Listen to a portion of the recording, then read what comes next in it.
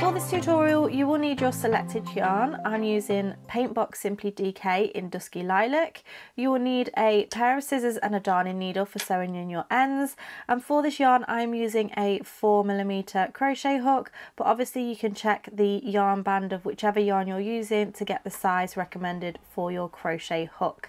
I will leave a link in the description box below of everything for this tutorial, including the free written pattern which you can find on my website, so take a look in the description box below for the links to that. And as always, if you like my videos then leave me a comment, share with your friends, and don't forget to subscribe to keep up to date with all of my latest videos. Okay, let's get started.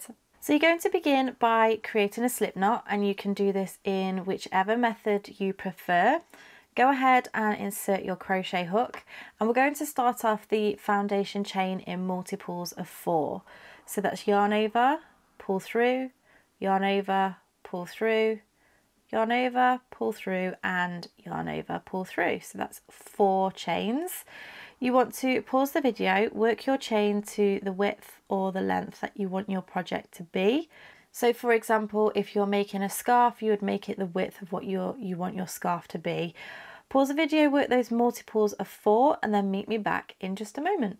So I have just done my foundation chain and I've done 20, that is a multiple of 4. So we're going to go ahead now and start with row 1. So for row 1 we're going to work into the second chain from the hook, so not the one that's on the hook. This is the first and then this is the second. We're going to do a double crochet. Now I'm talking in UK terms, so in the US this is known as a single crochet. So insert the hook into that second chain from the hook, yarn over and pull through. You'll have 2 loops on the hook, and then yarn over, pull through both loops on the hook. So you're going to do that into the second chain from the hook, and then we're also going to do a double crochet into the next 2 stitches. So this is the next chain and then the next chain. So in total you've done 3 double crochets so far for row 1. We're now going to do a pattern repeat. We're going to chain 1, we're going to skip the next chain and then do 3 double crochets. 1, 2, and 3. And we're going to repeat that again. Chain 1, skip a chain, and then 3 double crochets. 1, 2,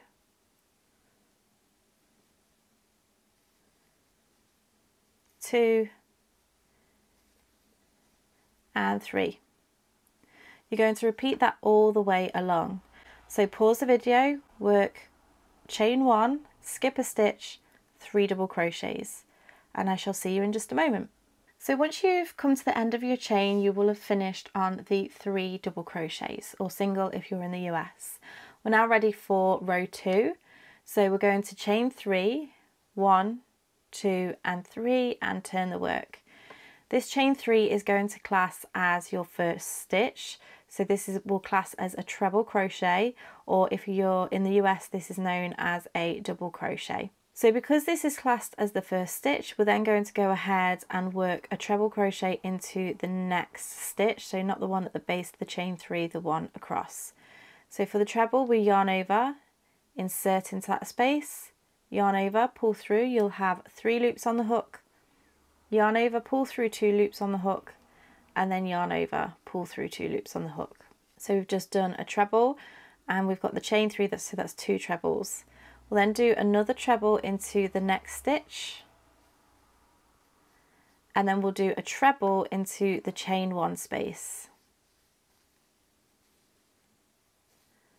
And we're just simply going to do 1 treble into each stitch and to each chain 1 space all the way to the end. So go ahead, pause the video, work those trebles, and meet me back in just a moment. So I have just come to the end of my work now, and I've just counted my stitches. I have 19 stitches in total. So I suggest that you count the number of trebles that you have to make sure that you are continuing that throughout the work and you're not dropping any stitches. But it should be 1 less than your starting chain. So for row 3, we're going to go ahead and chain 1 and turn the work. This chain 1 does not class as a stitch.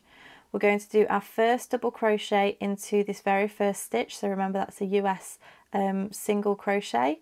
So we'll go straight into that first stitch and do a double crochet. We're then going to do what I call the forward arrow stitch. So the first stitch and the last stitch of these particular rows are worked slightly differently to the ones that are in between. So we're going to do the forward arrow stitch, which is basically a double treble, which is treble crochet in the US, but we're going to work it into this stitch here, or underneath the actual stitch itself. So what we're going to do is we're going to yarn around the hook twice, move over to this chain one space, but we're not going to go into that chain one space. We're going to come under that bottom post and then come through. So we've gone back to front and then yarn over, pull through. You'll have those 4 loops on the hook, yarn over, pull through 2, 3 loops on the hook, yarn over, pull through 2, 2 loops on the hook, and then yarn over, pull through both of those loops on the hook. So we've now got that stitch and it's coming all the way over to here. So this is that's our forward arrow stitch. We're then going to go into the next stitch along. So you might need to pull your stitch back to make sure where we're working into here. So we're going to do a double crochet into that next stitch along. We're going to chain 1, skip this stitch, and then double crochet. So what we're doing here, as well as doing the creating the arrow stitches, we're also creating the basis to then complete that stitch again when we move up with the row. We're now going to do an arrow stitch, which is basically 2 double trebles together, but we're going to work it over these chain spaces. So you're going to yarn over the hook twice. This time we're going to work into the chain 1 space previously, so the same one that we've just worked into. We're going to go under the same as we have before and through, and yarn over, pull through 2, yarn over, pull through 2. But we're going to leave these 2 stitches on. We're then going to yarn over the hook twice again, and then move over towards that chain 1 space, the next chain 1 space from 2 rows below. Go under and through, yarn over, pull through. You will have 5 loops on the hook, yarn over, pull through 2, 4 loops on the hook, yarn over, pull through 2, 3 loops on the hook, and then yarn over, pull through all 3 loops on the hook.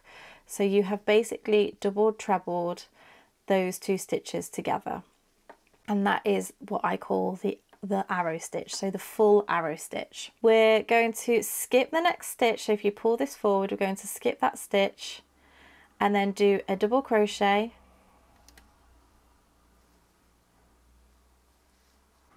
chain 1, skip a stitch and double crochet. We're then going to repeat that arrow stitch. So it's yarn over the hook twice, into the previous chain 1, yarn over, pull through, yarn over, pull through 2, yarn over, pull through 2. Leave those two stitches on the hook, yarn over the hook twice, find the next chain 1 space from 2 rows below, and pull through 2, pull through 2, pull through all 3. Skip the next stitch, double crochet, chain 1, skip a stitch, double crochet, and then repeat that arrow stitch again. So I'm going to go ahead and do another arrow stitch that will take me to the last chain 1, and we're going to do something slightly different right at the very end. So go ahead, pause the video, work your way up to that very last chain 1 space, and then meet me back once you're ready. Okay, so once you've finished that last arrow stitch and that last repeat, you will have done the arrow, stitch, skip a stitch, double crochet, chain 1 and double crochet. We're now ready to do the backwards arrow stitch. So it's yarn over the hook twice, into that chain 1 space just as we've done before, and then it's yarn over, pull through 2, yarn over, pull through 2, and then yarn over, pull through 2. you'll skip the next stitch, and then you just want to do a double crochet into the very last stitch, which is the top of the chain 3. Then if you go ahead and count all of your stitches across the top here, so these V's, you should have the same amount of stitches. So I have 19 stitches. From now on, it's just a 2-row repeat. So we're going to go back to row 2 and we're going to chain 3, 1, 2 and 3, turn the work, and then do a treble crochet into the next stitch, and then each stitch all the way along. Remember that that chain 3 does class as a stitch. So you're going to go into that chain 1 space which you've just created from the last round, and then into each and every stitch all the way along.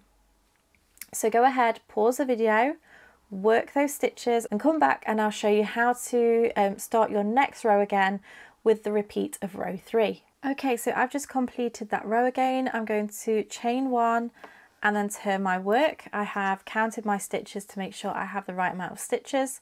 So remember that chain 1 for this row does not class as a stitch, and we're going to do a double crochet into that first stitch, and then we're going to do the front arrow stitch. So it's going to be slightly different in this row just because our chain 1 is looking slightly different. So we're going to yarn over the hook twice. Here's the chain 1. We want to go underneath that stitch from front to back and then back through to the front again. So yarn over, pull through. Remember this is the forward arrow stitch. So we're going to complete that double treble crochet.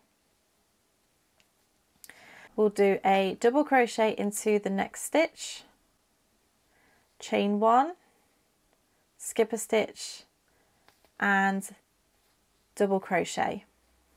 We'll then repeat our arrow stitches. So yarn over the hook twice into that same chain 1 space that we've just worked into, but we don't quite complete that double treble. We then find the next chain 1 space, which is between the arrows just here. Yarn over the hook twice, go into that chain 1 space and complete that stitch by double trebling them together. We will skip a stitch, do a double crochet, chain 1, skip a stitch, double crochet, and then continue with our arrow stitches. So you need to rewind the video if you need to in order to follow this pattern and what to do at the end, but you're basically going to repeat row 2 and row 3. I'm going to go ahead and build a few more rows of this pattern so you can start to see what it looks like. Okay, so there we go. I've added a few more rows of that design. It just looks so effective. I just really like this. I think it'd be good for a number of projects. So don't forget, I'll leave a link in the description box of the written pattern, and also everything will be on that blog post for you. So if you want to come back to the video, then you can do. There'll also be a pinnable image and things like that. So go and check that out. Don't forget to like this video, share with all your friends, and don't forget to subscribe to keep up to date with all of my latest videos.